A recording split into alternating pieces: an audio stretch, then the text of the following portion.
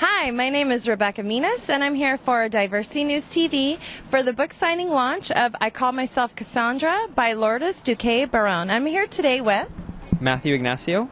And what brought you out here today, Matthew?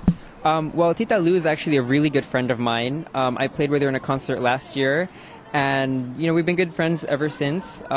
She told me her story a couple times, and she invited me out for this, so I was more than glad to help her out for this.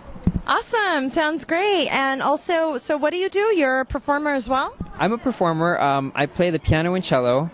Currently, though, right now, I'm a nursing student, trying to get my nursing license, and after that, I'm hoping to apply for med school in the future. Wow, sounds great. So I did see you perform tonight, and you were awesome. You did excellent. Where can your fans and friends find you if they want to book you for a performance? Well, I guess the easiest way would be Facebook. Of course, my Facebook is Matthew John Ignacio. And, just shoot me a message. I'd be more than happy to help out, as per my schedule, of course. But just shoot me a message. I'm always glad to help out people. So, thank you so much for coming out today, Matthew. Thank you.